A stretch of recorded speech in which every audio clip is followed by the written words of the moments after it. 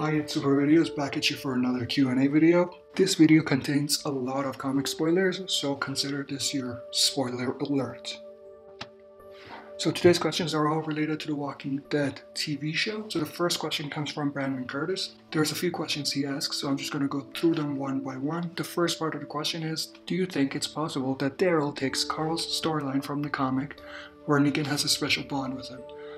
So to answer the question, no, I don't think that's going to happen because the Carl-Negan relationship is very important for Carl's development as a character and also for the story in the next few seasons.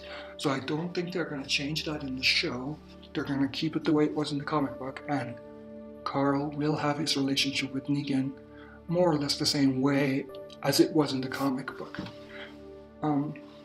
The next part of the question is, do you think that Negan will take Daryl as a hostage to his sanctuary? I think if Daryl survives the Lucille death, which I strongly believe he will, there is a chance that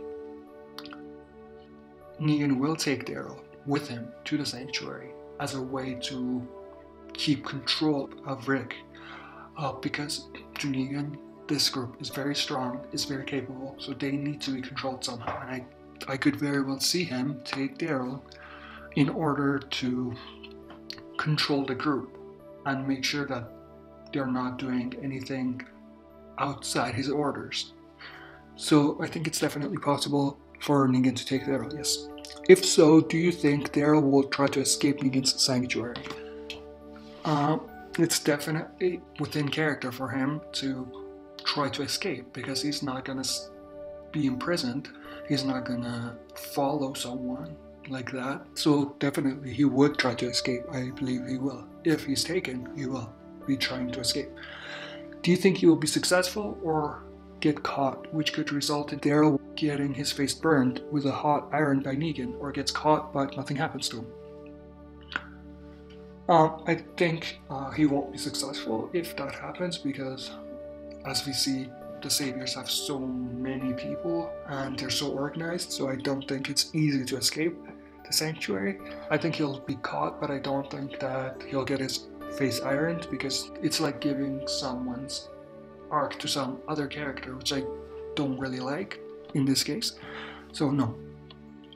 The next question comes from craftingHD. What do you think about Daryl being the one who takes out a load of Saviors instead of Carl? I don't agree with that. I think that's necessary for Carl, for his character, for his development, for his growth. So I think we definitely need to see that. And I don't like the idea of changing Carl to Daryl for that scene. I just don't like it. So yeah, the next question comes from OmEr KhAn, and they ask, what do you think Carl's future looks like in the show? How long will he be alive? I think, like I said, he's very important in the comic book, even right now. So I don't see them killing him off anytime soon in the TV show. And I think his future is going to look more or less the same as it did in the comic book. And it's going to follow the same arc, because he is too much of a big character for them to be changing, his arc significantly. So I think it's going to be the same. And the other thing I want to say is that in the comic book, the story is just about Rick Grimes as it is about Carl Grimes. And it's the same way in the show, I think.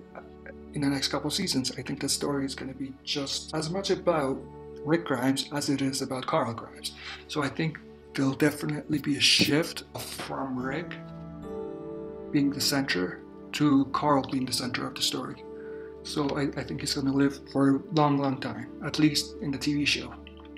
In the comic book, it's still up in the air what's going to happen, but in the show, I think he's going to live for a long, long time. Leave your questions in the comment section below. Just make sure that you put Q&A before your comment so I can find it. Thank you for watching. Hope you enjoyed, and I'll be back for the next Q&A video.